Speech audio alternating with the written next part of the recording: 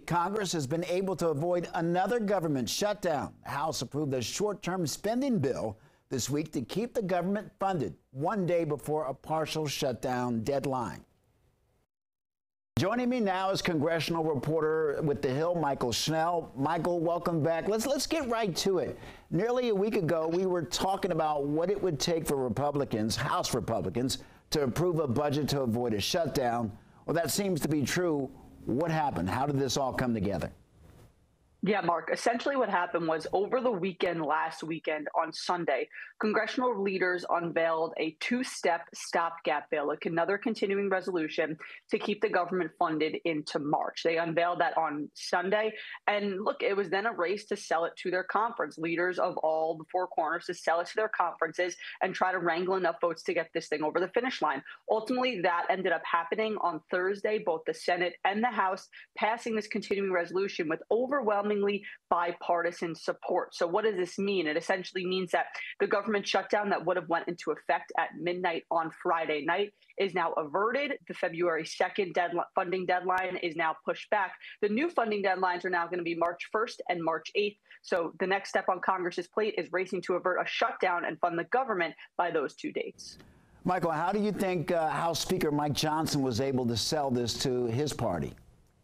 Well, look, only half of his conference actually supported this bill. 107 Republicans voted yes, 106 Republicans voted no, which is a really striking breakdown of the Republican conference. And essentially what happened was a number of conservatives had expressed opposition to this continuing resolution, complaining that it continued continued funding the government at current levels, that it included no spending cuts. It did not include any border policy provisions. Also, just typically speaking, hardline conservatives typically do not like continuing resolutions. But at the end of the day, the reason why this was able to get over the finish line was it could have significant support from Democrats. All Democrats but two supported this continuing resolution, giving it over 300 votes, obviously more than enough to pass and get to President Biden's desk.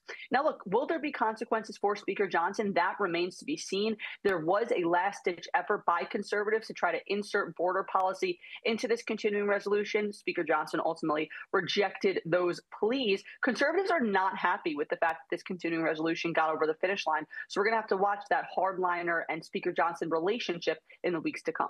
Well, let's continue to talk about Speaker Johnson. Does this get any pressure off of him right now, or will that pressure come back once we get closer to that next deadline that you were talking about?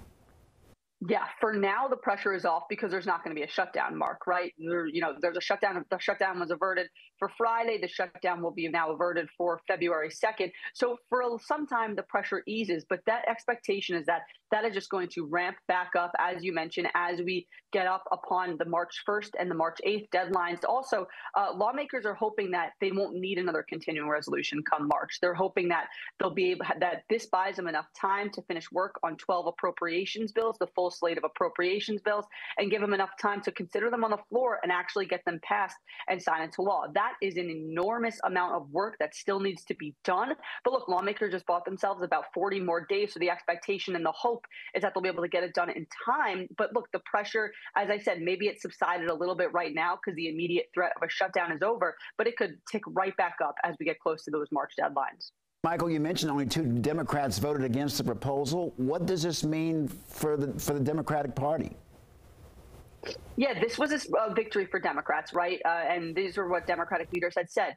Democrats said they did not want to see a government shutdown. There's no partial government shutdown because the CR passed. Democrats said they did not want to see any conservative policy riders in this continuing resolution. It was free of any of that. And conservatives said they didn't want to see any steep spending cuts. And this continuing resolution continued funding at current levels. So for all those reasons, that's why it garnered this strong support. As I said, as you mentioned, all Democrats but two were able to get behind it. So it's a success for them. And look, this was sort of an interesting factor. Once again, with a must-pass continuing resolution to avert a shutdown, Democrats did the heavy lifting in terms of getting it over the finish line. We saw way more Democrats than Republicans support this. It goes to show that the majority, House Republicans really are struggling with having this governing majority. Typically speaking, the majority party carries most votes when you're talking about must-pass legislation or just any legislation in the body overall, Democrats a number of times have had to carry more of the votes, which is it's a pretty telling picture of the state of the Republican conference right now.